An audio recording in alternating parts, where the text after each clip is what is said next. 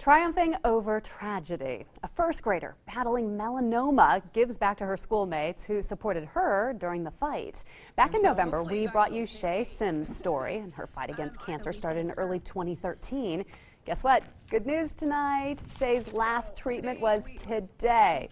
During the fight, she became an author thanks to the Red Fred Project. And after collecting more than $900 for her book about a bird named Daisy, Shay decided to buy a friendship bench and donate it to her school.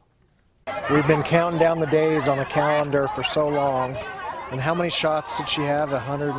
I think it was 169 total. And so this last month has been really hard because we can see the end.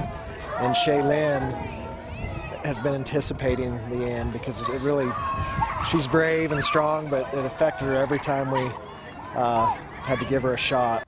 Way to go, Shay. Students at Willow Creek Elementary also releasing those black balloons into the sky today. May is Melanoma Awareness Month.